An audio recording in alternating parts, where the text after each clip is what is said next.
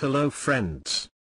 Welcome to Digital Partners. This video is going to show you how to fix the TCL Smart TV YouTube app problem.